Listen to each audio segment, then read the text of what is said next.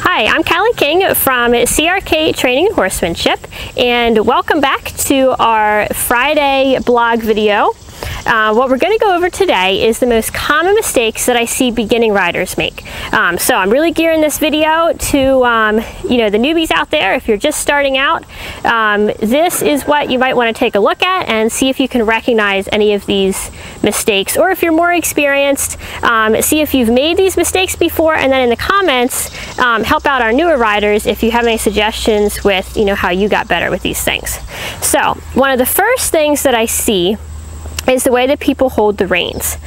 So first I'm just going to move her up here. I'm going to show you the correct way to hold the reins. So this is how you want to hold them. Thumbs up. I've got 3 fingers on the rein. I've got my pinky on the other side. Now you can also hold it with your pinky on. That's still correct. Kind of just depends on what discipline you're doing. But I see a lot of people that hold the reins like this. What this does is it pushes your elbows out, and when you're trying to steer and stuff, notice as you steer here, you've got limited range of motion through your shoulders. So that's the one mistake. The other one, this is a real newbie mistake, but I'll still go over it. I see sometimes people grab the reins like this.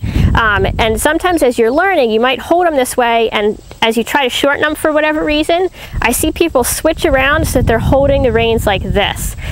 This is a really awkward way to hold your reins. And I think if you just switch back and forth just to kind of let yourself feel the difference, this is really awkward, and no one really holds their reins like this in any discipline. So that is the rein mistake I make. The other one I'm going to go over is some big position mistakes. So I would say the most common is kind of what I call the scared rider. So they tend to lean forward a little bit like this, and they're gripping with their legs. So there's a lot of tension gripping the saddle with their knee, and they tend to lean forward because they think, it makes you feel like you're more ready for whatever the horse is going to do if you're lean forward like this. But what it does, if you're gripping a tense horse, it's going to make your horse a lot more excitable. And also when you're gripping with your legs like this, you don't have as good a balance, and you're actually not going to stay on the horse as well because you're not centered and balanced through your seat. You're just here gripping and you're forward.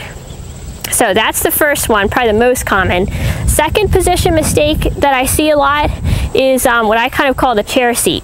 So where they ride super relaxed back like this, and the legs kind of go a little bit too far out in front, and they're just back here like this. So relaxed, yes, but definitely not as good of control of the horse.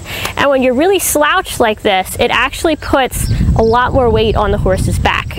There are studies out there that, not even equestrian studies, but just for people with like posture and back problems, if you have a forward head position and you stick your head forward for, I think it's every inch that your head goes forward, there's actually an extra 10 pounds of pressure on your spine, which for a horse's means an extra 10 pounds in the saddle. So when you see people all slouched out like this, it's just like the horse carrying a sack of potatoes around. If you can carry yourself with a little bit more posture, it's going to make a much better ride just for your horse. Now I'm going to move down to the feet. See, another big position mistake is that people shove their foot really far in the stirrup like this. Number one, it's a safety hazard because if something happens and you've got your foot way in the stirrup, it could get caught up a lot easier. The second thing is you just can't balance as well, and you tend to go more forward like this, where the toe kind of goes down and it pushes your leg back if you've got your foot too far in the stirrup. So you want to keep that stirrup right on the ball of your foot, and you also want this part to be just a little more forward. So you want the outside of that stirrup just a little bit more forward than the back part. So it's kind of angled just like it is on my foot there. So now we're going to go into some riding mistakes that I see people make a lot. So the first one is definitely with steering. So I see a lot of people that steer like this.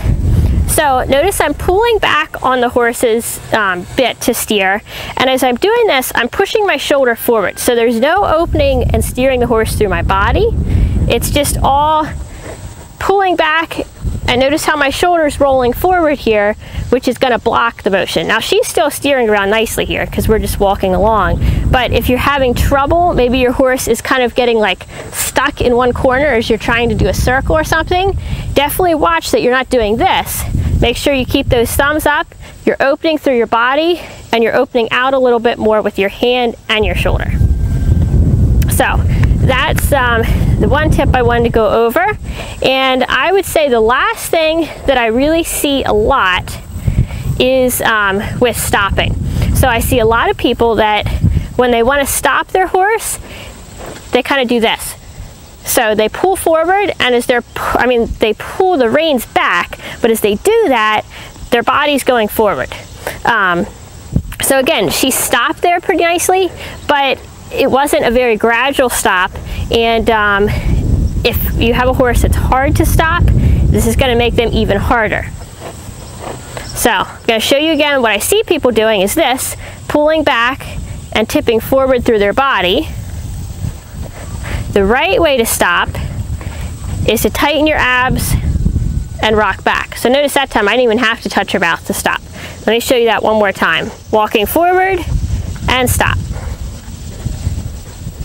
So you could probably actually hardly see what I was doing for that stop, and that's what you want because it was so subtle.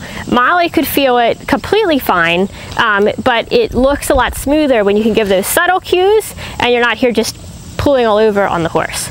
So that was this week's blog video. Most common mistakes that I see. If you've seen any that maybe I'd left out or any that you struggle with, throw them in the comments, and maybe we can address them in another video if it's something that we didn't cover here. So thank you for watching, and make sure to sign up for our weekly updates so you don't miss any of these videos.